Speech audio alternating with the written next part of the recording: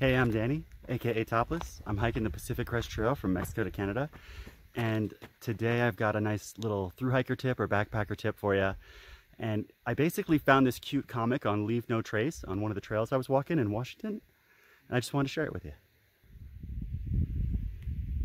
I just spotted this cute Leave No Trace comic and I'm going to read it to you real quick.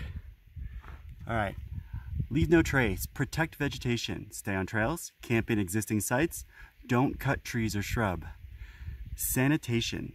Use a toilet or bury human waste 6 inches deep and 200 foot from water. Washing. Do all washing 100 foot from water and use biodegradable soap.